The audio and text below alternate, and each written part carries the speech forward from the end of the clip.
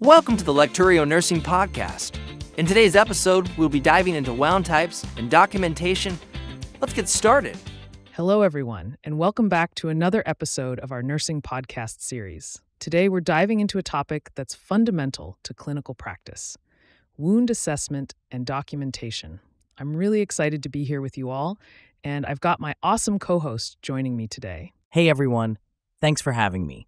Today, we're here to break down the essentials of wound types, classification, and documentation in a way that's both practical and easy to grasp.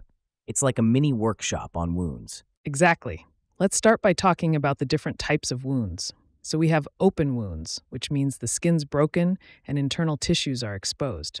These can include incisions, lacerations, abrasions, and puncture wounds. And then we've got closed wounds.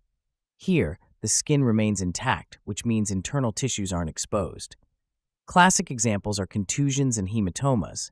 Sometimes these are confused with open wounds because they can be painful and swollen.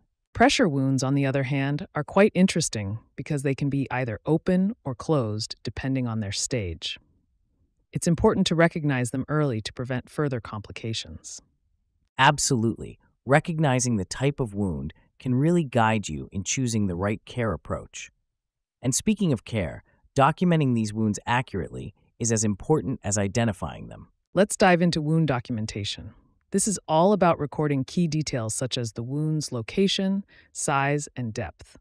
It sounds simple, but each detail offers a clue about the healing process. Right, so for example, let's say you have a wound located on the right lower leg, lateral side. You'd note the size too, like the wound's 4 centimeters in length, 3 centimeters in width, and 2 millimeters in depth. Then you'd assess the wound bed appearance. Is there red granulation tissue, yellow slough? You document that here. And don't forget exudate. You'll want to note the amount, color, consistency, and odor of any drainage. In our example, it might be moderate amount of serosanguinous drainage, no odor detected. Exactly, and let's not overlook pain and periwound skin condition. Document any pain levels the patient reveals, using a scale from 0 to 10, as well as the state of the surrounding skin. Let's sum up our discussion. In wound assessment, every little detail counts. It's about putting the pieces together to get the full picture of what's happening with the wound and ensuring that our patients are getting the best possible care. Perfectly said. So fellow nursing students, remember, wounds can tell us a lot. And with accurate documentation, you can track healing progress, make informed care decisions, and avoid complications. Thanks for listening. Keep practicing, stay curious, and don't hesitate to reach out if you have questions or topics you want us to cover next time. Catch you in the next episode.